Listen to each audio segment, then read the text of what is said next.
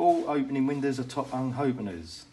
The locking handles are at the bottom and the window is pushed to open like this. The windows are restricted for their safety and to stop people and objects falling out. The restrictor stays prevent the window opening further than this position. The restrictor stays can be overcome, but only in the event of an emergency. To overcome the restrictors, the two tabs, left and right, like so,